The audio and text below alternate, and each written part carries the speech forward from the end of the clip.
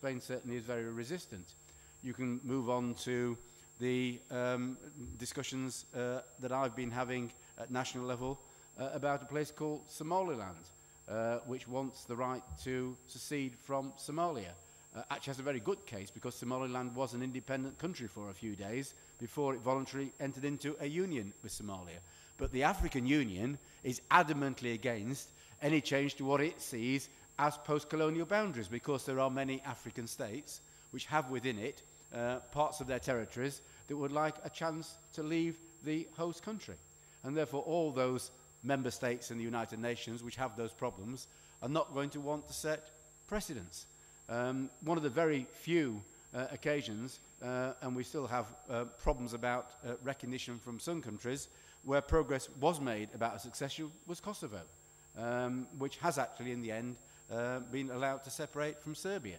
Though at least we had the situation there where Yugoslavia, as was breaking up anyway, so you had a situation which wasn't the change of a state that had existed since 1945.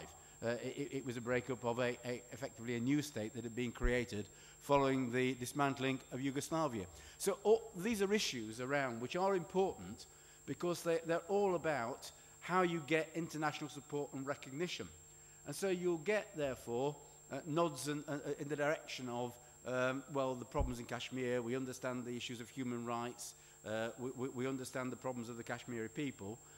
Will you therefore support the United Nations saying to India, you must have well, we're not quite so sure about that, and countries begin to think about the consequences of where that could lead in their own backyard. And that is a problem. I think it's a not to be underestimated problem about trying to gain wider international support for what may be the principled way forward on this matter.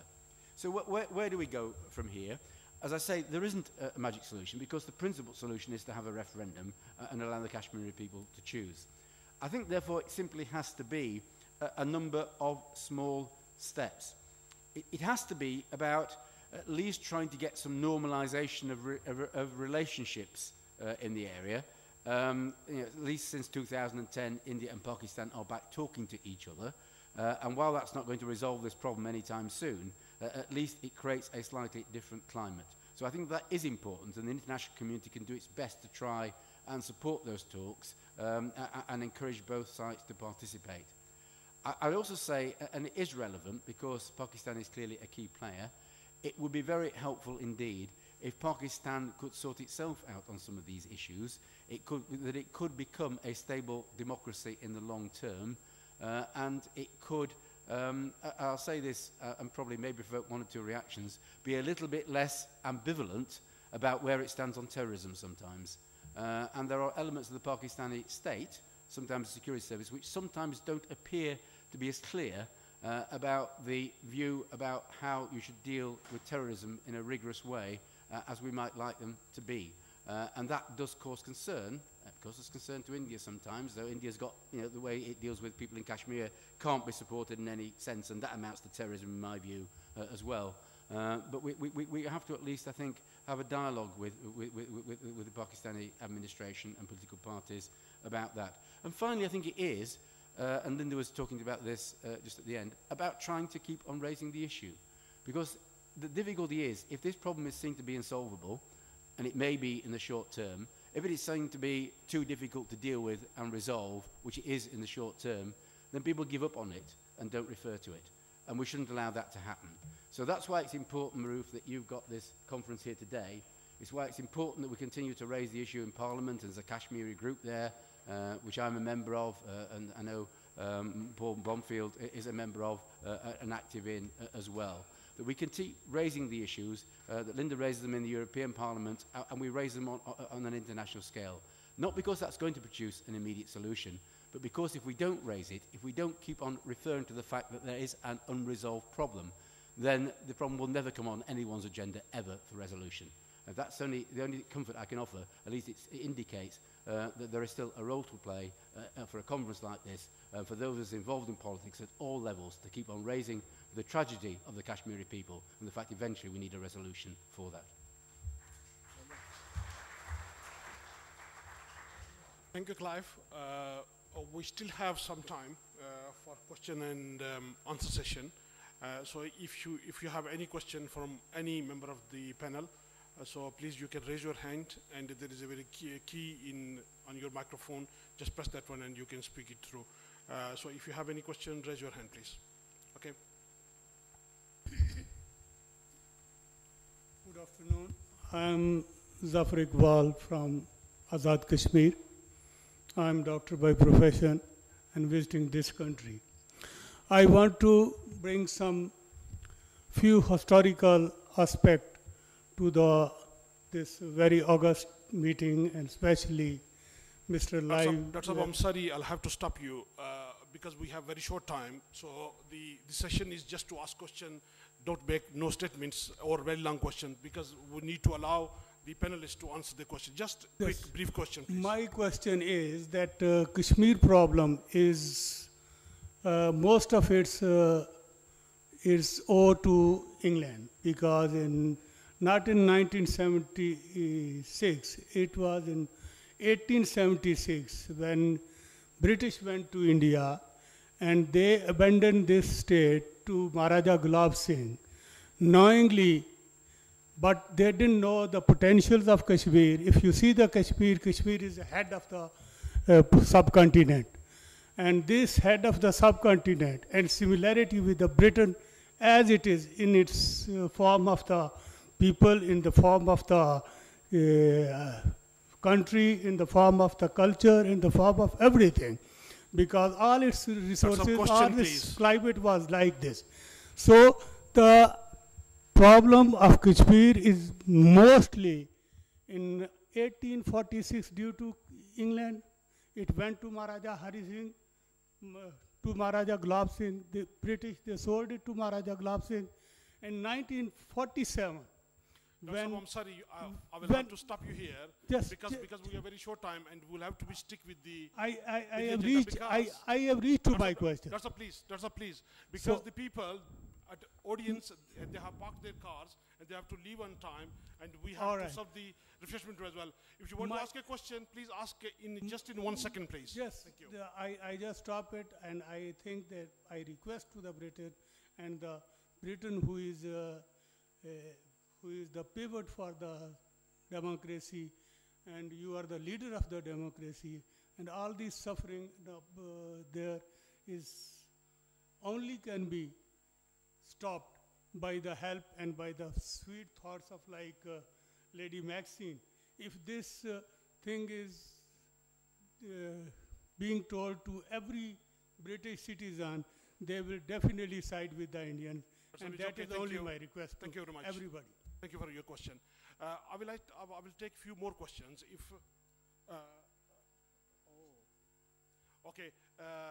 We have to give, if I can apologize, David Bow, our member of European Parliament, is here also. He must have been stuck in the traffic somewhere. I can understand the weather. David, we can give you just 5 minutes to speak, and then if I really request you just to stay with us until 10 past, and then straight from here we will go to reception room, and if you allow me, so then I can extend the time. If you don't allow me, so then we can finish this program here. So what's your opinion?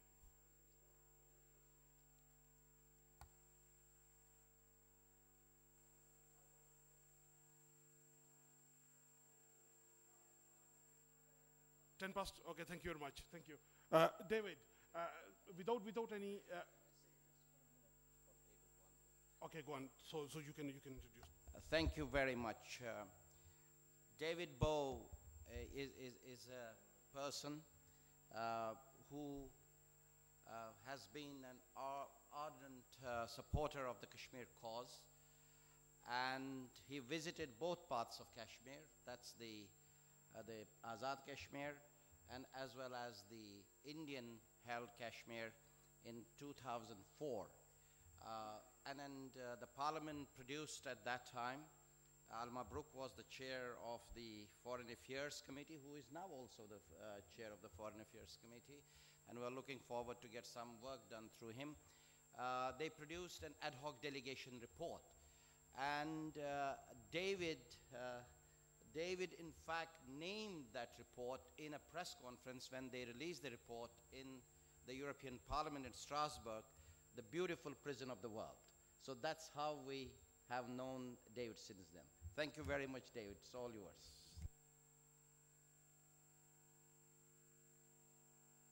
This is a little bit more technical than Leeds Town Hall. First of all, my sincere and deepest apologies. It's taken me over 2.5 hours to get here from Leeds, but I'm here. That's the important thing. Thank you very much for the kind invitation. I won't say very much, but I will be happy to answer your questions. I took an interest in Kashmir largely because of the interest that there was in Kashmir in the local Pakistani Kashmiri community when I was a councillor in Middlesbrough. And there are people there who will know friends in Middlesbrough, Pakistani Kashmiri community there, who encouraged me to take an interest. I learned a little bit about it. And then finally, when I was a member of the European Parliament, I had the chance to go to Kashmir, both sides. And that made a very interesting comparison. It took quite a little bit of time to get to, especially to the Indian side of Kashmir, because quite frankly, they were not very comfortable about us going there.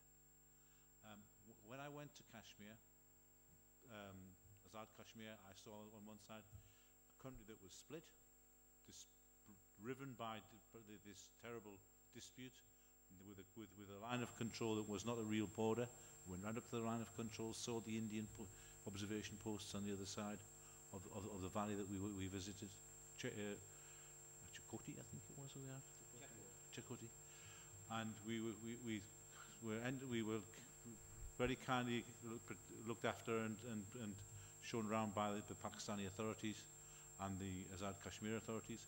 I saw refugee camps that had been almost permanent established refugee camps, and an economic situation that could be greatly improved if the country was reunited. There was no doubt about that. And there was just at that time the hope it might be reunited. There was just at that time the hope that the borders would start to come down. The bus was being sent from Muzaffarabad across to Srinagar, and we were just hoping that things would start to move. And then a few months later, just before I left the European Parliament, I went to the Indian side, Kashmir. And I saw something which I thought I'd forgotten about, because people who know me know that my wife, I took my wife many times when we were first married to visit her sister in Northern Ireland. In Northern Ireland during the Troubles, when the whole of Northern Ireland was an armed camp, where there were soldiers on every street corner, where there were patrols and you stopped at checkpoints and things like that. I saw all of that when I was a young man. I took my wife to visit her sister, and I saw it all again 20 and 30 years afterwards when I went to Kashmir, Indian side. Soldiers everywhere, on every street corner. Soldiers, because there was a state of insurrection. And the army has over 700,000 troops still today in Kashmir, trying to hold down a population of what? 14 million? So, and quite frankly, if the Indian army, if the Indian authorities, when we visited in Delhi and talked to, tell you quite frankly that there's peace in Kashmir, it's only because the Indian army sits on Kashmir like an elephant sits on an anthill, and squashes everything underneath it. Feels a little irritation, but it's like an elephant sitting on an anthill. And the situation in Kashmir has not changed. Men are being arrested all the time. The Indian army is conducting operations all the time. We were not allowed to go up to the line of control on the Indian side. We were flown around in a helicopter, but they didn't like us to go much outside of Srinagar. They kept us under quite armed guard a lot of the time. And we saw, quite frankly, a country under siege and divided. We had the opportunity to speak to many people from Hurriyat Conference, and there was no doubt about it that there are different views and different opinions amongst the community, but they all want one thing: self-determination. And that is the objective that we must, and the principle that we must uphold. Self-determination for the people of Kashmir. How we get there, how long it takes, I don't know. It will be up very much in the hands of the people there. Let me say this. I saw the situation change in Northern Ireland, and it's a much better place. I'm going across in the summer next year for the first time for 2 or 3 years take my wife again to see her sister and the children. And I have to say that dialogue is the only way. You must start to get people talking.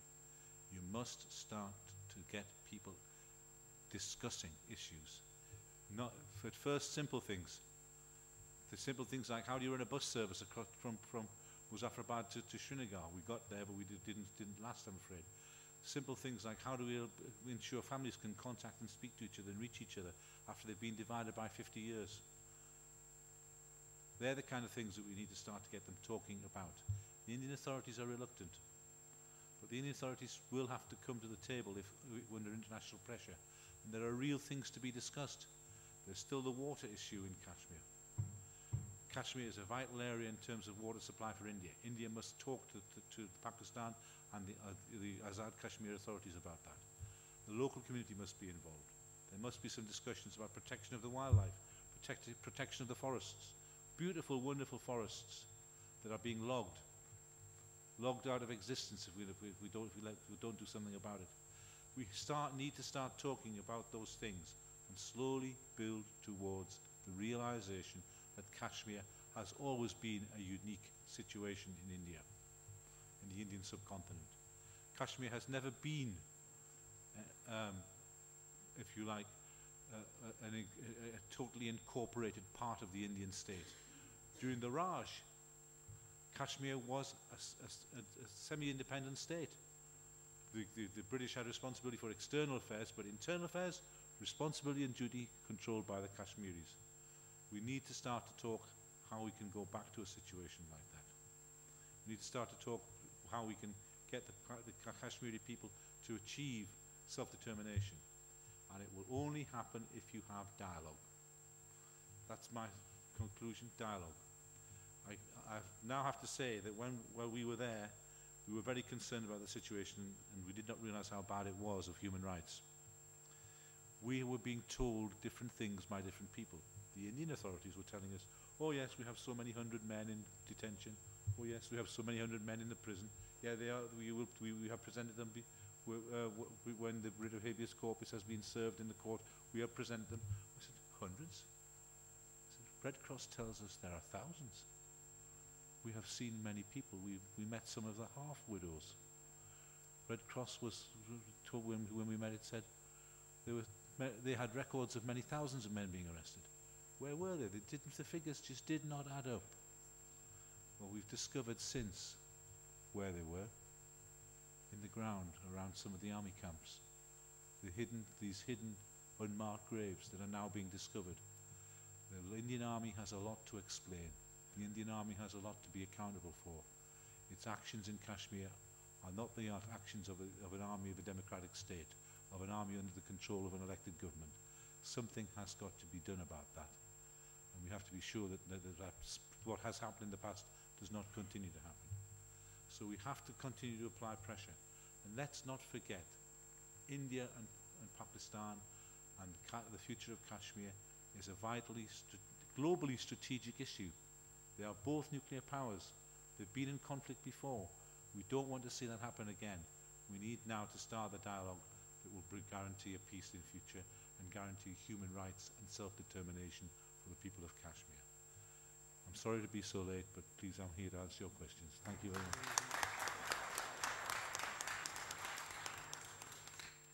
If you have any more question, so just in one line, so I will take just a couple of questions. Okay, Zulfikar sir. Yeah, I would like to ask a better question. What's the Labour Party manifesto toward the Kashmir and how should it be resolved? Any more question? Okay.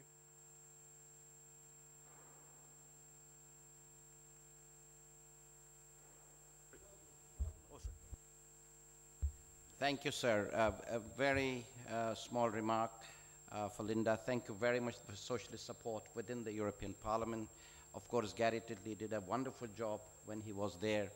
And presently, of course, Richard Howard is doing a wonderful job as well, together with Joe Leinen, although he's German, but he is doing an excellent job. I have a question for Clive Betts as well. European Parliament has done some work, parliamentary work on Kashmir. They have sent 2 delegations to Kashmir. They have raised awareness on Kashmir. They have also done urgency resolution on mass graves on Kashmir. Can Clive Betts please tell me what the British Parliament, the Westminster Parliament, has done about Kashmir? And how many times over the last 5 years EDMs have been introduced in the Westminster Parliament on mass graves, on AFSPA, on NPSA? Thank you. Any more questions? If not, I will close that session for questions. I'll ask Clive Betts to answer both these questions. Thank you. Thank you, Rob. Telling me to push the button. Liber's position, I think, is essentially in support of self-determination. Obviously, we haven't got a manifesto as such now. We will develop one again for the next election, and that's, I'm sure, what many of us will be pushing for.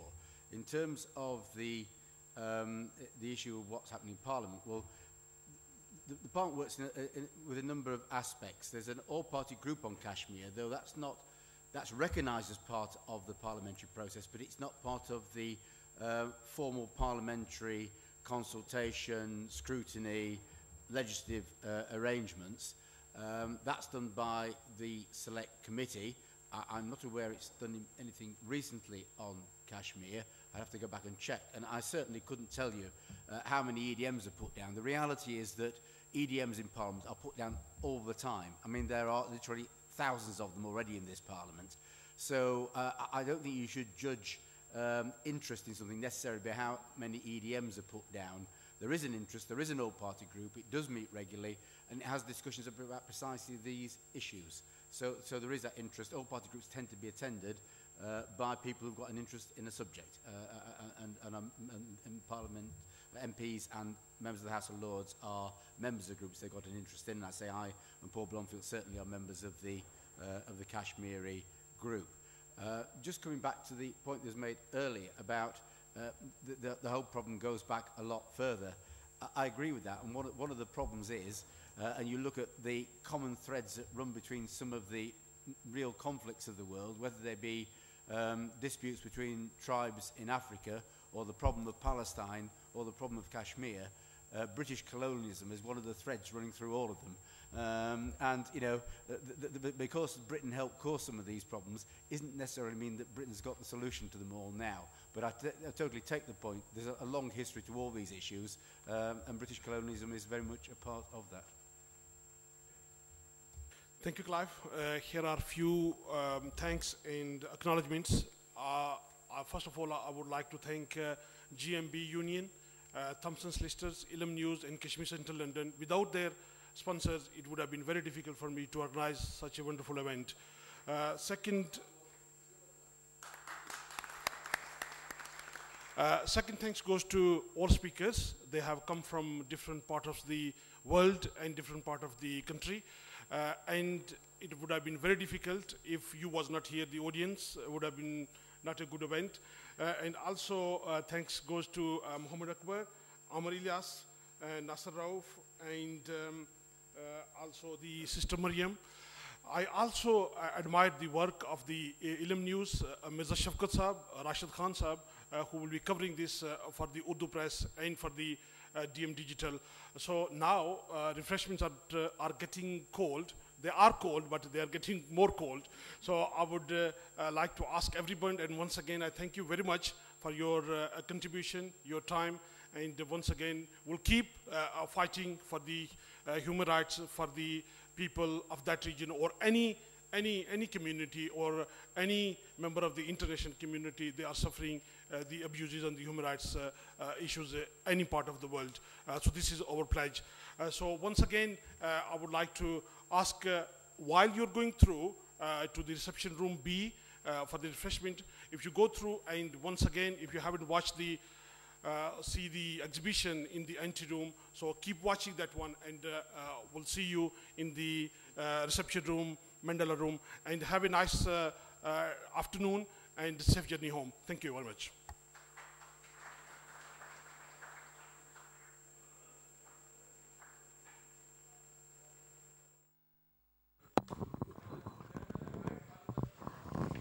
No, just throw the utte kar chhodo na. Too bright. Too bright on the screen.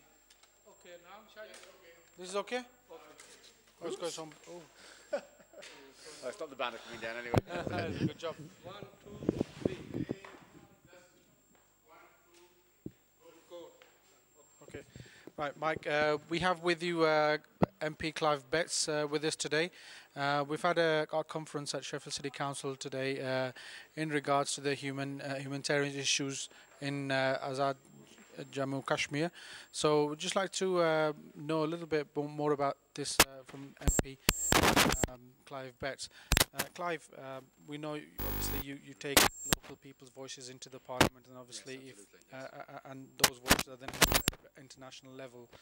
And we thank you for turning up to this conference today. Particularly the ward that you live in has a vast majority of Kashmiris living. What do you do to take the voices up to the parliament, and what has so far been done up there?